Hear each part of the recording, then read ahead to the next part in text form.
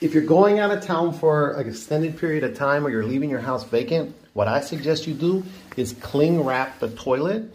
That way you won't have any of the water that's in there evaporate and potentially let rats and sewer gas into your place when you come back. Side benefit, in a pinch, you can use a whole rack of this stuff and you can kind of use it as a plunger. You see how the water's moving down there? If you have a very mild blockage, this might work. Be sure to hit the follow